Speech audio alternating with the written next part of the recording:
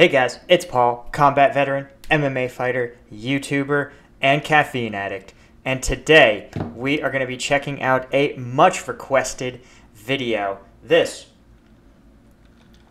is Space Station 13 review. AHELP clown Grief Pls Ban He, TM, by SsethTzeentach. I don't know if anyone knows how to pronounce this guy's name. But before we get started, first, check out the merch store. I have new swag, and I'm adding new swag all the time. And if there is something that you would like to see for sale, you just let me know. I can throw it together pretty quick. Second, we've launched a Discord. That's right. Check the link in the description for the Discord.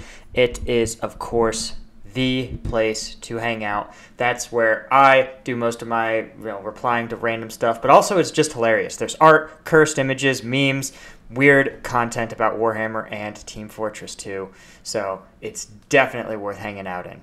So, having done that, let's get into it.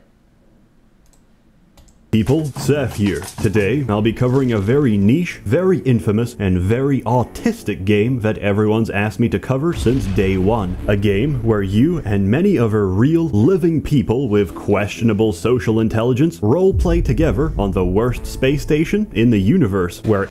What? Okay, this seems really blurry to me already. Aliens... Is this just because the game is terrible, or do I have my YouTube settings, like, turned way down? I just turned it up.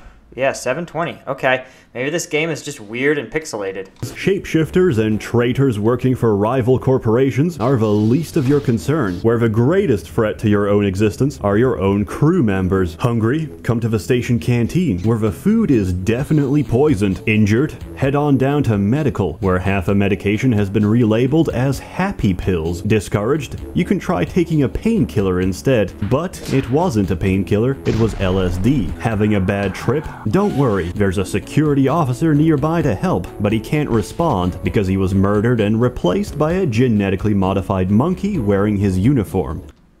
Is this all real? Who made this game? Hallucinating? Keep calm and focus on what's... Are you a spider? Real. Unfortunately for you, the supermassive black hole expanding towards you is not a hallucination. It is, in fact, very real.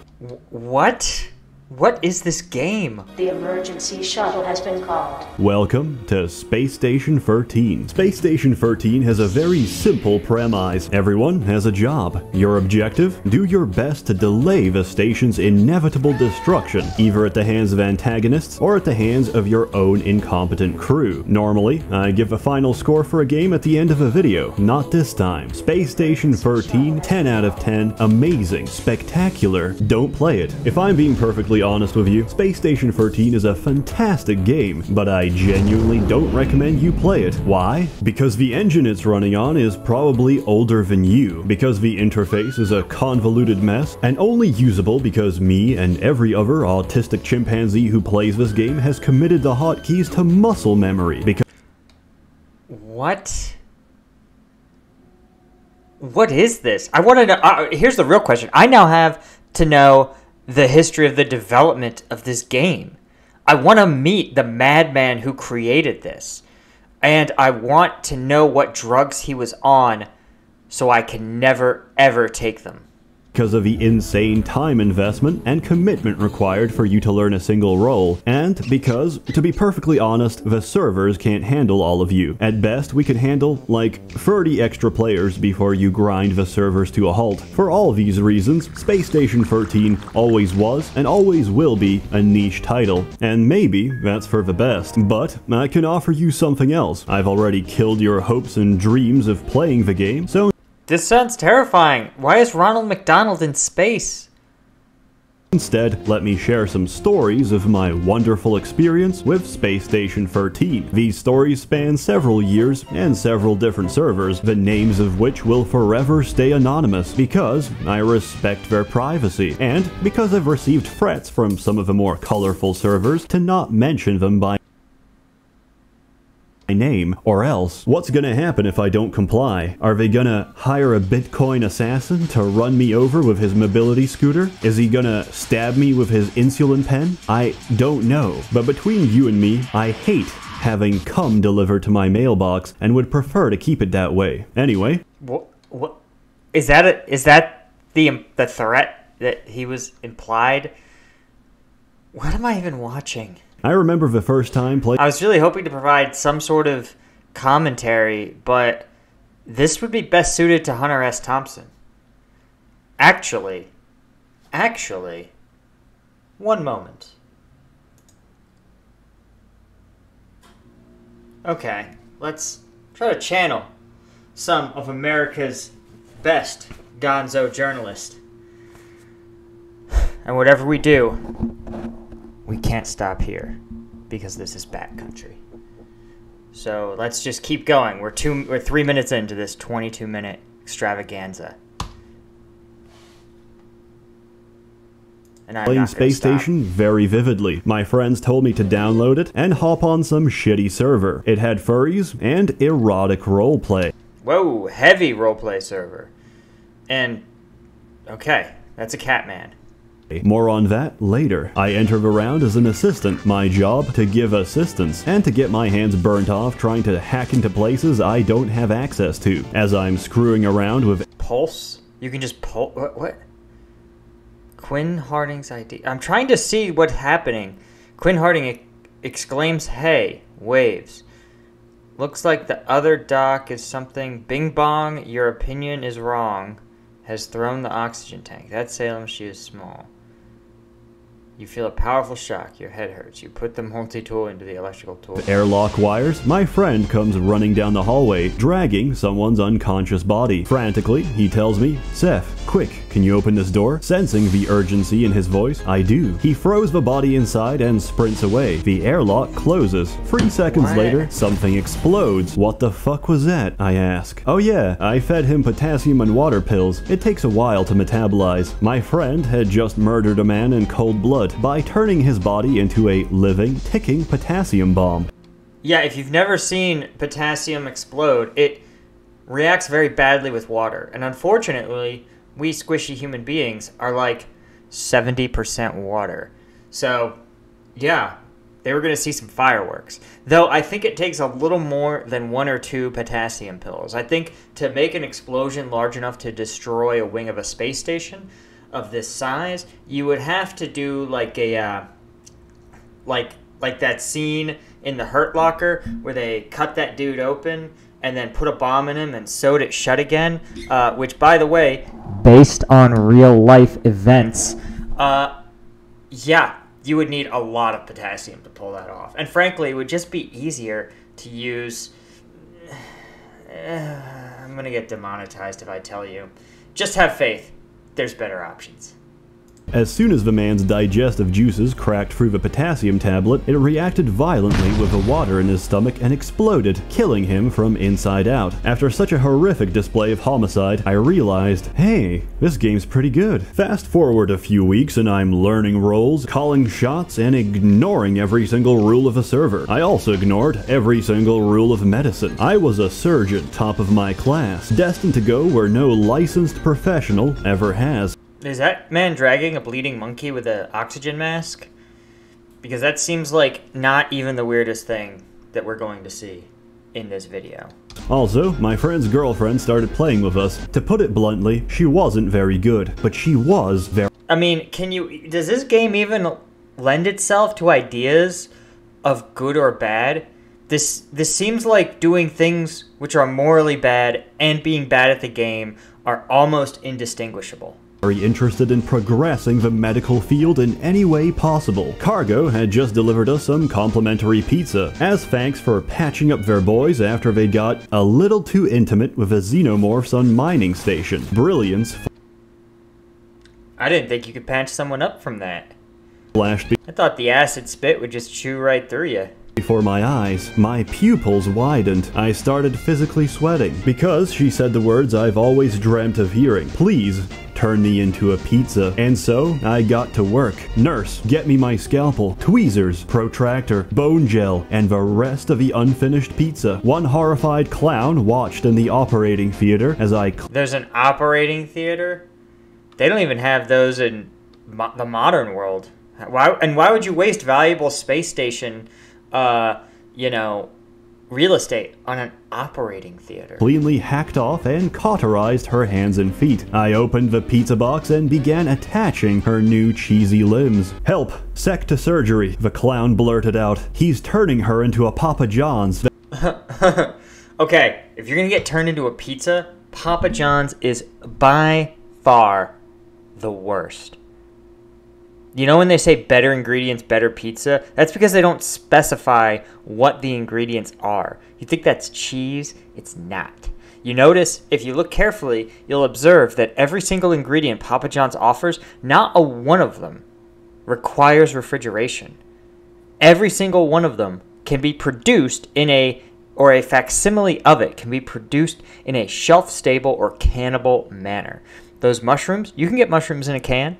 You can get those pepperoncini peppers in a can. Pepperoni, you can make shelf-stable. They sell it in plastic packages in the grocery store. Not one thing Papa John's sells requires refrigeration. So here's what you should ask yourself when you're ordering a pizza. Why would I order a pizza that bacteria, single-cell life forms that are meant to be able to consume all other organic matter for sustenance, won't touch this Papa John's pizza?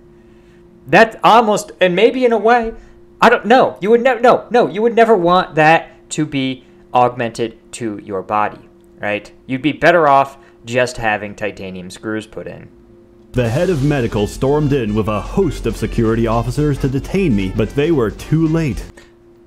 Pagliacci, the anal clown, has beautifully honks Pagliacci the anal clown in the chest with the gilded bike horn. Did they... What? Her hands and feet had already been replaced. Surprisingly, she could walk just fine on a pair of pizza feet, but her lack of opposable pizza thumbs meant that she couldn't really hold anything, let alone pick them up in the first place. However, the programming skill that it would require to program a game in which you can remove someone's arms and permanently alter gameplay by replacing them with pizza. I mean, you could do it, but could he have also replaced her arms with that lab coat or medical equipment or his own? It seems possible in this game, though. Does it just depend on roleplay commitment? her pizza hands did make for a convenient and portable source of nutrition. Despite her numerous protests that she consented to the surgery, the head of medical demoted me on the spot and banned me from ever practicing medicine, claiming that you can't consent to being a pizza.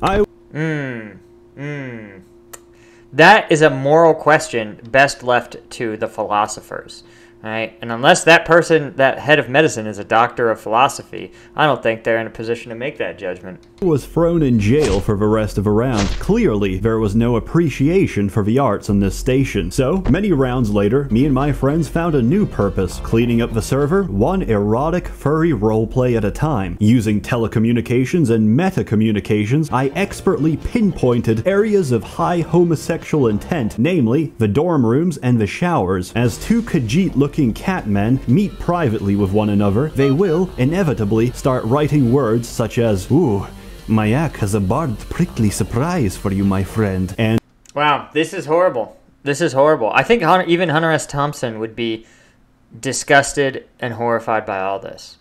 Though RIP to the legend. I mean, that's a dude who, talk about consenting to becoming a pizza. In his will, he has to be cremated and then have his remains shot out of a cannon.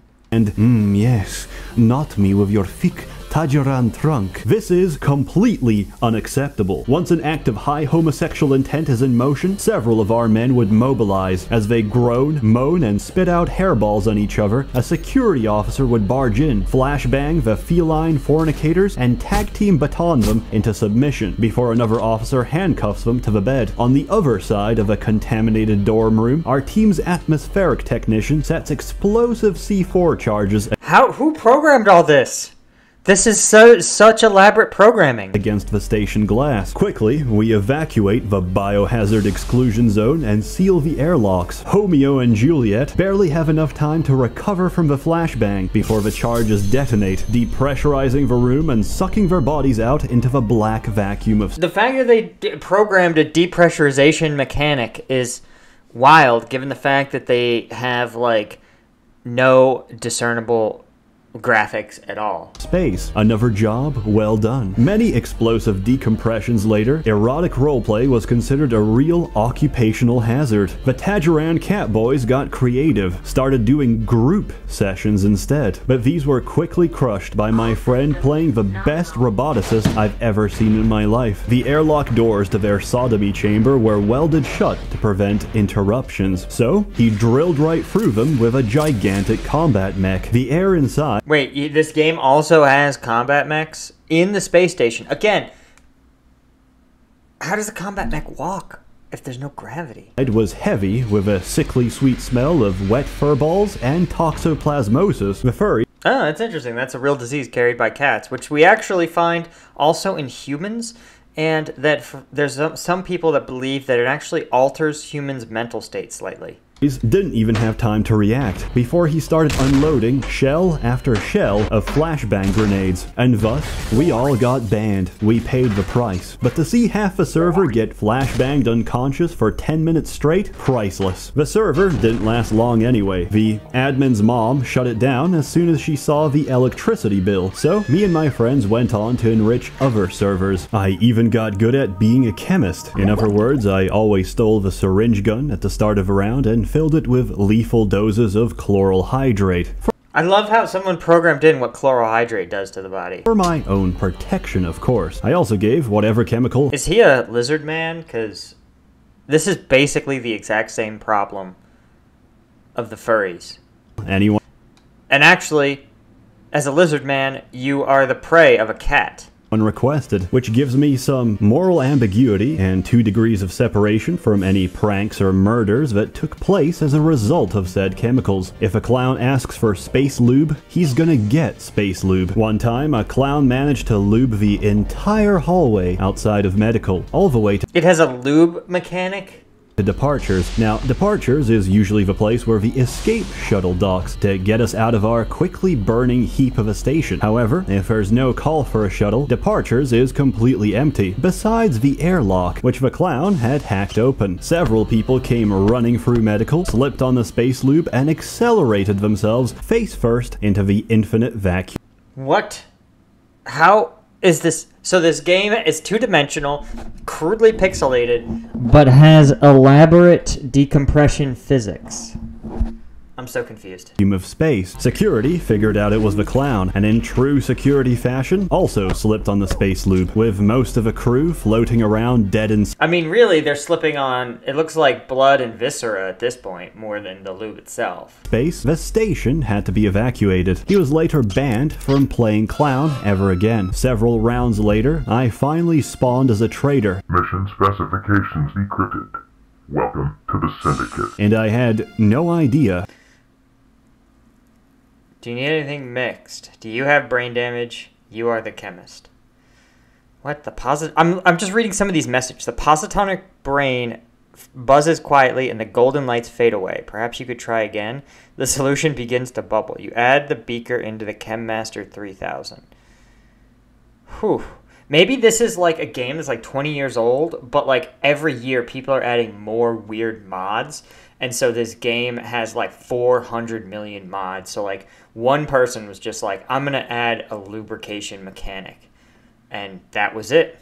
What I was doing, but I wanted my first time to be special. Conveniently, an assistant comes in, bleeding all over, because he was probably trying to break into the armory without insulated gloves. His character sprite had maximum melanin and an afro. His roleplay friendly name was Madick, an idiot, but a useful idiot. There were no medical staff on hand except me, so I said, hey, I know a little bit of surgery, let me fix you up. I put him under general anesthetic and took out my syndicate Syndicate PDA. With this, I can discreetly teleport a few traitor items into my inventory to help me achieve my objective, which in this case was murdering the head of security. I ordered 2 sets of voice-activated explosives, which triggered this has a lot of fun mechanics. Upon hearing the recorded code phrase. I set this to the word most likely to be spoken by this mentally retarded human being. Can you guess what that is? I surgically opened his ass and inserted the first of the explosives. Then I lodged the second one neatly inside his chest cavity. Closing them up, I took off the anesthetic and began to put my plan in action. I would arm this simple-minded moron with illegal weaponry with the hopes that security would detain him on possession charges. I gave him all the LSD, all the chloral hydrate syringes, and an entire spray bottle of space lube. I had expertly equipped him to be the ultimate griefing machine. Proud of my work, I gave him a hug and set him loose on. I love the fact that he's taking this clearly horrendous racist and is going to use him as a human bomb. The world. But just before he left medical, he turned around and said, "Thanks, nigger." And we both exploded. My other times playing antagonist went about just as well. Once I started as the leader of a cult. Our objective was to seize control of the station and sacrifice our mortal bodies to summon a physical manifestation of our dark god. However, dude, yes, that's a great mission.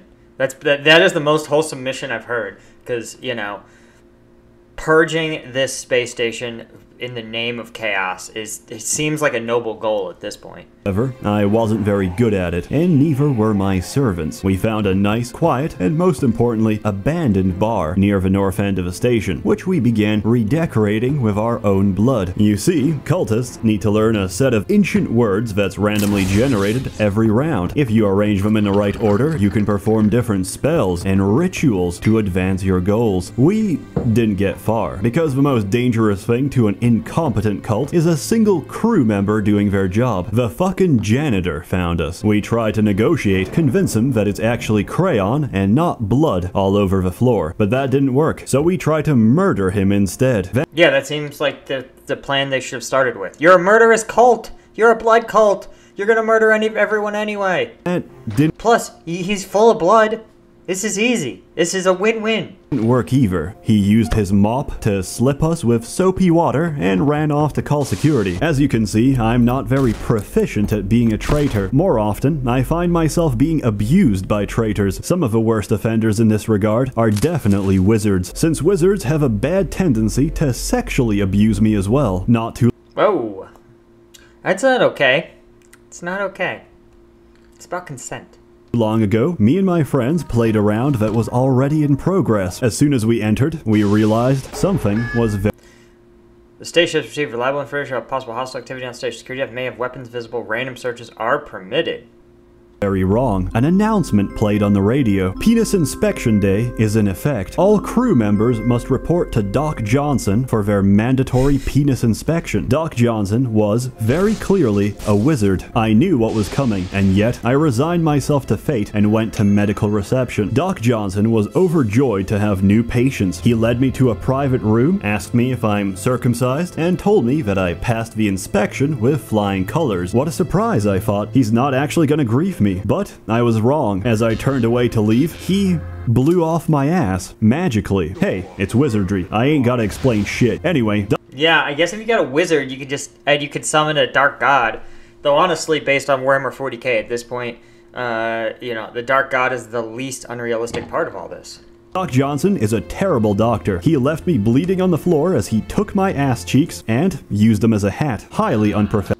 Maybe he's one of the cultists. Would not recommend. A round of Space Station 13 can be very intense. At other times, it can be very slow-paced and almost relaxing. If you're not a traitor and you don't have anything urgent to handle, you can always just roleplay and get comfy in a bar, while the piano plays anime songs and the jukebox plays whatever deep-fried ASMR bullshit people keep putting on. It's a very... Jesus.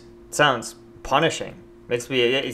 chanting to the dark god sounds therapeutic compared to this. Wholesome experience, and it helps you get emotionally invested with the other members of your crew, which are often nice people. However, security is often staffed by egotistical megalomaniacs acting out their most depraved power fantasies. Nothing like real-world security personnel. They are often not nice people. As a result of their inherent propensity to be insane sociopaths, the rest of the crew will often rebel against their tyranny. In one such case, Cargo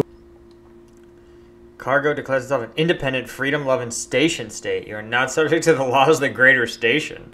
Mona Picard. Help you understand our needs and rights. Demand secession as an unrefutable right to self-actualization. A newly made station state of Cargonia. Holy smokes. had declared independence. Security refused to recognize the independent station. That you have a legal weaponry from our shuttle deliveries. There's no such thing as a station constitution. State of Cargonia, so they try to barge their way in and arrest everyone involved, including me, but security was unprepared for the trap we had in store. One officer rushed into cargo bay and slipped on a banana peel straight into the conveyor belt waiting for him. He tried repeatedly to get back up, only to be tripped again by an ocean of banana peels on the conveyor belt, which looped around in a circle. Surrounding that circle was another circle, composed entirely of vending machines. The officer was also being brutally assaulted by several hundred cans of soda. The vending machines were hacked, and as a result, they would continuously fire drinks at whoever is in the area. Each officer— What? What is this mechanic? You could be soda machined to death? That guy, the guy from Investment Joy would lose his mind. That's thousands of dollars worth of coin-operated vending machines just used for the nefarious purpose of murdering someone. Officer that slipped into the banana belt got smashed unconscious by a relentless stream of Discount Dan soda. Trademark, all rights reserved. After extensive head trauma by our soda turrets, security reluctantly accepted Cargonia's— Just get my men back and don't shift the rest of the station. I don't give a fuck what you do here. independence and— More people should just take that stance. and their right to bear arms. If there's one department that has more revolutions than cargo, it would have to be science, and it's easy to understand why. We spend our lives researching away for the good of a station, which does of course carry its own share of risks and hazards. Sometimes accidents happen. Sooner or later, some bored and mentally challenged assistant will try and put a bag of holding into another bag of holding, and security can't always comprehend that we're not directly responsible for the resulting black hole eating through the kitchen. This lack Of course. of appreciation for the scientific profession usually ends with arrest warrants for the whole department, which is usually answered back with the words, "I'd like to see you try." But when we're not having a nuclear arms race with security, R&D is actually quite a chill department. I also made a great discovery last time I played there. Me and another scientist were messing around with blueprints and eventually made ourselves a pneumatic cannon. Normally, these are used to— You have pneumatic cannon? What? What? launch whatever items you have inside. What we didn't know was that it could launch food as well. I loaded a lasagna, aimed for the mouth, and fired it at my fellow researcher. The lasagna disappeared. What the hell? That's amazing, he said. We just realized what happened. I had just managed to remotely force feed my fellow man. But what do we do with this forbidden knowledge? Nothing good, that's for sure. My comrade got to work asking chemistry for hallucinogenic drugs. They said no. So we built our own chemistry dispensers, filled up the beakers with happy juice, and ran straight to the kitchen. We injected all the donuts and hot pockets we could find with as much LSD and mind breaker toxin as they could hold. Then Mind breaker toxin? we just dosing people with LSD without their consent seems wild enough. loaded them into our food delivery system and started firing off at everyone in the hallways. The food was instantly delivered. The crew was instantly satisfied. Several people, including security officers, managed to see the 2 small lines of text indicating that they've just been fed something. They thought it was extremely clever and said they didn't know the pneumatic cannon could do that. Since it was just a bit of harmless fun, we got off scot-free. Minutes later, the hallucination started. Crew members started screaming on the radio. Some were puking, shaking, or convulsing on the ground. Medical couldn't keep up with the bodies. They piled on too quick, and most of the doctors were too busy fighting off non-existent entities to do anything about it. I love that this game actually has hallucinations. I love that. That's maybe my favorite mechanic, is that real hallucinations are real. The chemist, who originally refused to give us LSD, was arrested by security on suspicion of intentional food poisoning. It was complete pandemonium, and I think it illustrates perfectly the chaos that is Space Station 13.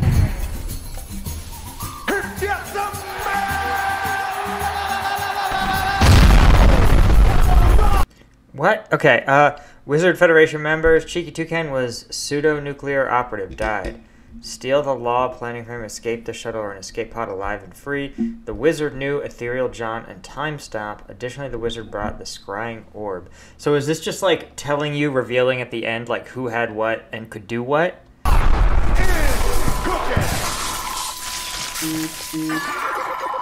That's all I have for you today, folks. There is, of course, more stories to tell, but we'd literally be here for hours. Space Station 13, a marvelous, unique, and incredibly shitty game. 10 out of 10, don't play it, because if you do, they're gonna blame it on me, and I hate having cum in my mailbox. As always, more content to come, so stay tuned. Oh, guys, that was weird. That was weird even by my standards. And I've seen some weird, horrible things. Yeah, this is, bizarre. Bizarre. But I appreciate the fact that, you know what? He took us to a weird corner of the internet in an era where, frankly, there's not a lot of weird corners of the internet left, it feels like. You know? Used to be that there was some bizarro friggin' chat room that just love, you know what I mean? Just would be a gathering point, a beacon in the dark for weirdos. And, you know, now the internet's like 4 sites and they're heavily policed and controlled. And while there's a lot, actually, bad parts of this, or good parts of this, right? And there's fewer gathering grounds for, you know, pick your favorite horrible class of person. You do sort of lose things like this, right? Where things just sort of go off the rails. But everybody that wants to be on board that choo-choo train just sticks around and helps it go further and further into Bizarro land. All right, guys. Thanks so much for joining me. Be sure to check out the Discord, check out the merch store, and keep your eyes open for live streams. And yeah, until next time, I will see you guys.